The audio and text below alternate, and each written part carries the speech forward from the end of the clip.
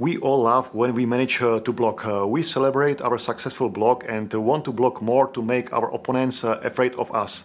But we also make a lot of mistakes on the block, which I will talk about. When I played in Russia, I experienced firsthand what a good Russian block is, with players who are over 2 meters tall and have a 360 reach in the jump. A block that is aggressive, high, with the player's hands far behind the net. Just a solid, disciplined block. But today I'm not going to talk about how to build the most effective single block or double block. I'm going to focus on the mistakes, the temptations and other inappropriate things we do on the block.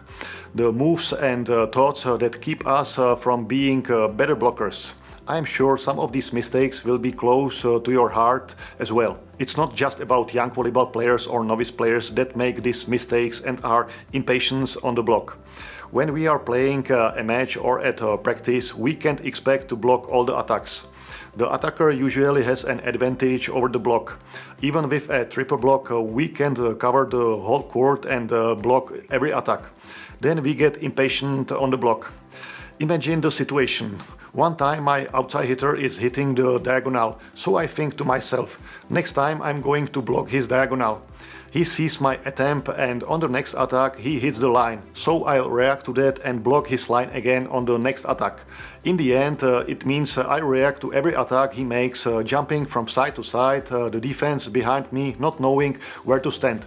Sure, you have to be aggressive on the block, want to block, but on the other hand, even on the block, you have to have a strategy, not be impatient.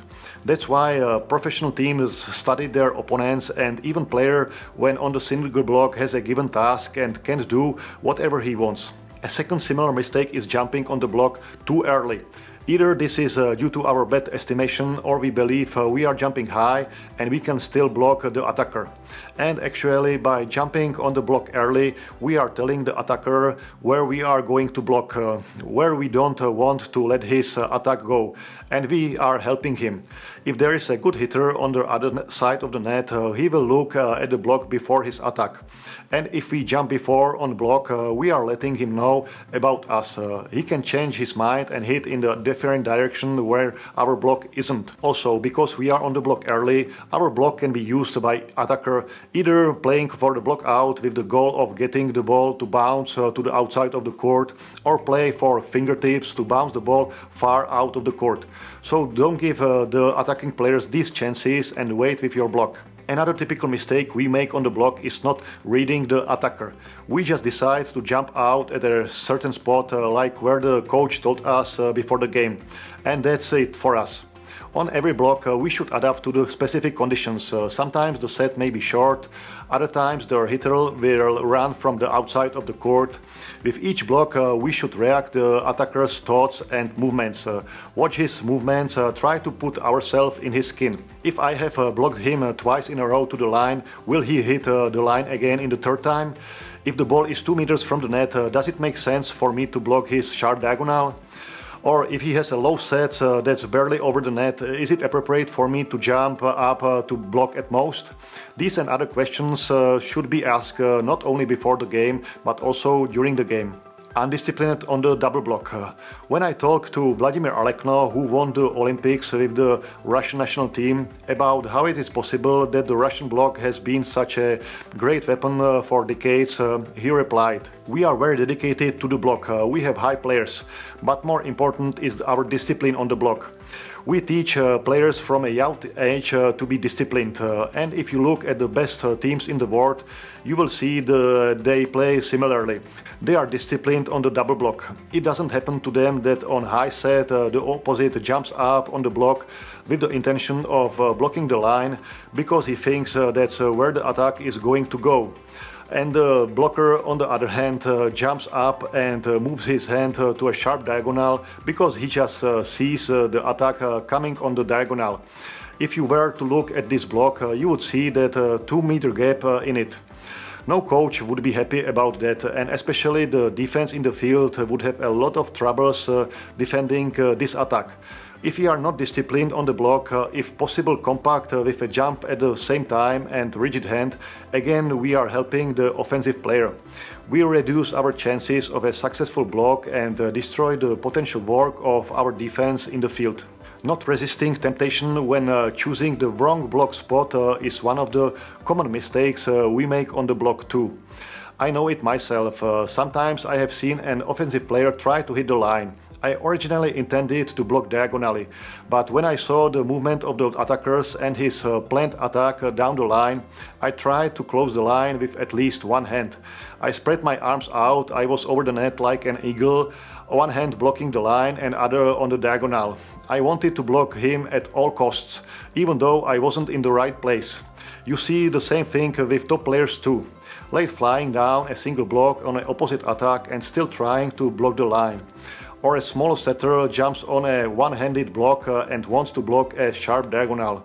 You can certainly find some great actions on YouTube where these players manage to block one-handed.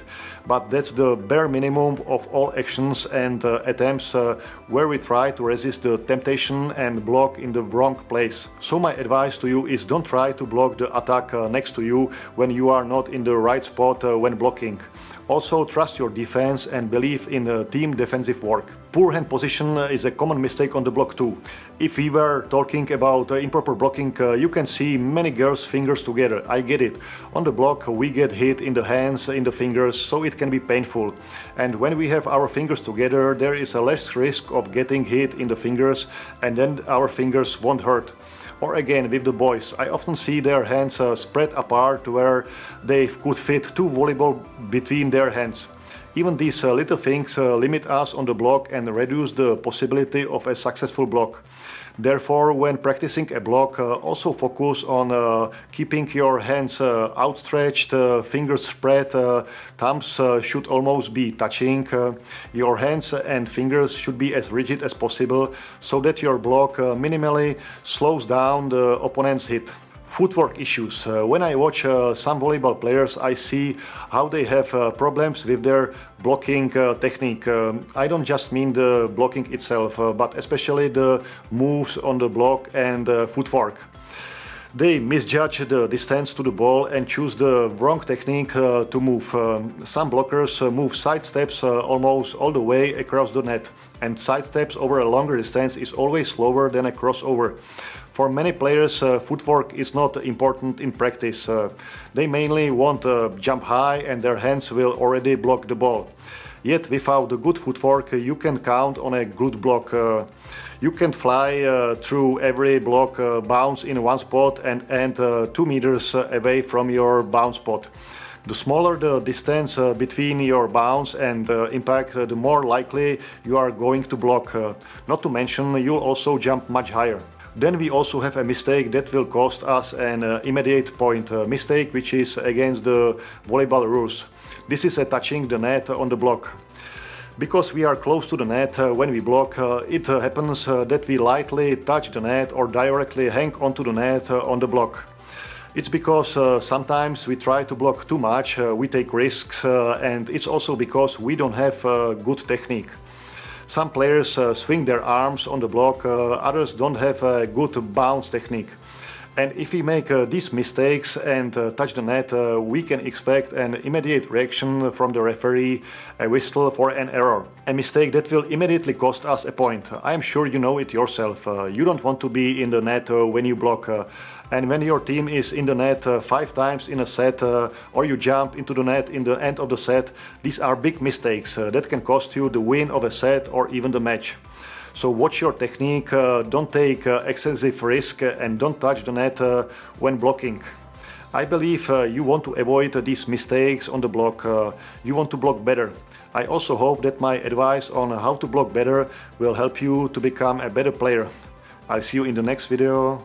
Bye.